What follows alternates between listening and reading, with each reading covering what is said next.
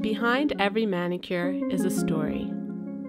Every day, nail technicians are exposed to a range of chemicals that are known to cause cancer, birth defects, skin problems, and respiratory issues like asthma. Chemicals like toluene, formaldehyde, phthalates, and acrylates are routinely found in cosmetics.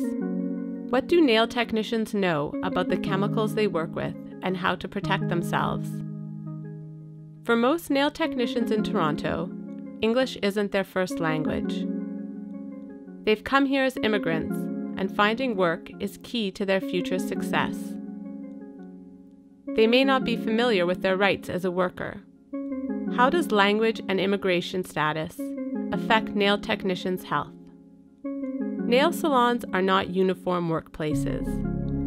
There is no single way a person learns to do nails. The lines between owners, workers, families, and friends are often blurry at a salon. How does employment and education affect the way nail technicians protect themselves at work? Behind every manicure, there is a journey. There are hopes and fears, questions and answers. There is a story. It's time to hear it. Central Toronto Community Health Centres, with funding from the Women's College Hospital Women's Exchange, are researching the answers to these questions. With the support of York University, the Chinese Interagency Network Labour Committee, and the Canadian Partnership for Children's Healthy Environments, the Healthy Nail Technicians Project aims to engage with women working at nail salons and identify their challenges and needs. During this project, peer workers from nail salons and from the Chinese community will outreach to nail technicians. We will then hold a focus group to explore the questions of health, employment, and education with past and present workers. Resources and workshops will be tailored to address the needs and concerns that were raised during outreach and the focus group. At the end of the project, we will hold a multi-stakeholder roundtable with nail technicians and other key players involved with this issue to share what we've learned and identify areas of possible collaboration. Behind every manicure is a story. Are you ready to listen?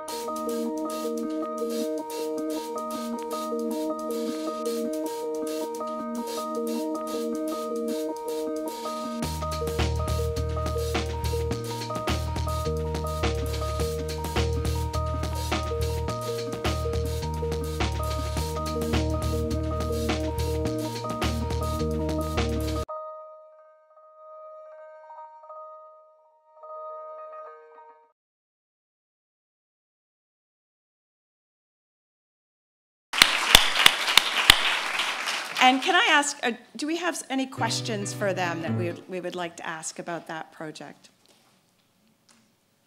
Yes?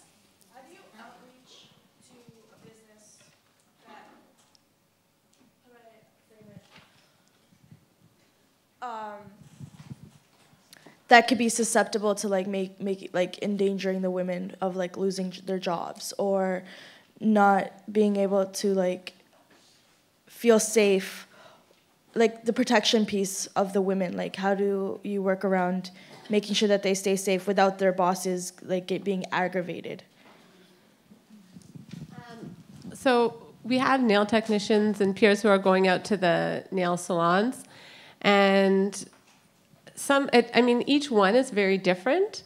So they sometimes there's nail salons where there's no boss or owner there. And sometimes you have to talk to the owner, the receptionist first and say, this is what we're doing and this is a project. But one thing that the peers have said is that identifying themselves as coming from a community health center really changes the focus. So they're there as from a health center. They're not there from like the government or the Ministry of Labor to like investigate. And it's not as threatening or viewed as like a potential, somebody who's coming to slap us on the wrist. Very good question. Yeah, another question? Go ahead. I bet it's loud enough. I love this project. Nancy Hynie, actually taking care of government. I just think it's fabulous. And when I heard about it, I was very excited about it, just even from the policy implications of this. So I'm just interested, you mentioned sort of, the concerns about labor coming out. But are you hearing those issues from the women? Or do they not understand sort of their rights? And does that come up beyond the health issues? Are you hearing about the worker rights issues? This is actually one of the issues that we want to explore a bit more, because we were focusing mainly on the health issues. But what we know, just a couple of things that have come up is that women tend to be paid on commission, and so being paid on commission and being paid as a self-employed worker brings up certain things around workers' rights that people don't necessarily know, and so that's one area we want to look at a bit more closely. And secondly, in terms of training, a lot of women who are working at nail salons get trained on the job, and not only that, they're paying for their training to the nail salon. So there are definitely some questions around employment standard stuff in there. Thank you. Yeah. Good. Sorry. Yeah.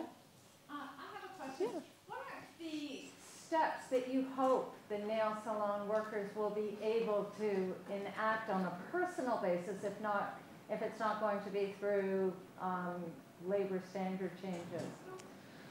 I think that's a good question, because you never want to leave it like, okay, well, you have this giant problem, and unless someone up there does something, you'll just be stuck with it.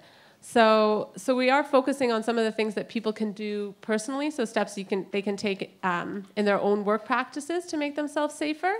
And there are definitely some things that people can do personally. And what we have found is that owners they don't care if you do things to protect yourself. They just might not be willing to do them themselves or teach you. But if you want to wear your gloves, and if you are careful with your where you put your garbage and stuff like that, that's fine. So there are those things that we're kind of focusing on, so that people can take some agency over their own protection. Good. So excellent questions, and I think we're ready to go on this end. Thank you so much. I appreciate that.